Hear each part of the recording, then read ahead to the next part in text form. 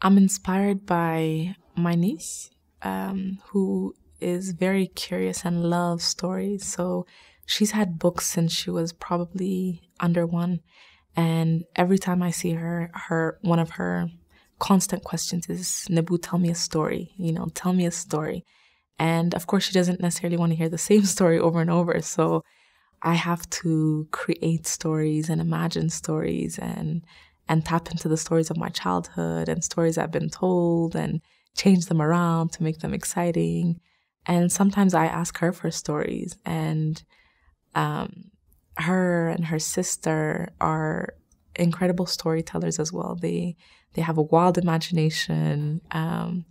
They have the intonation for it, and they inspire me. And I remember hearing stories from my childhood, and they're stories that have stuck.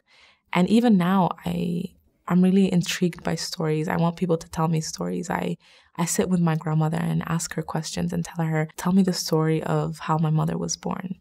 Tell me the story of how you got married. So those inspire me. I'm inspired by both spectrums. I think stories also allow us to understand the other, and be more compassionate towards each other, and be kinder, and see the beauty of the world. But also the other thing about stories is I think things are disappearing. I think our age is, everything is about now. And we have content that disappears, after a few seconds or after 24 hours, and things don't seem to last.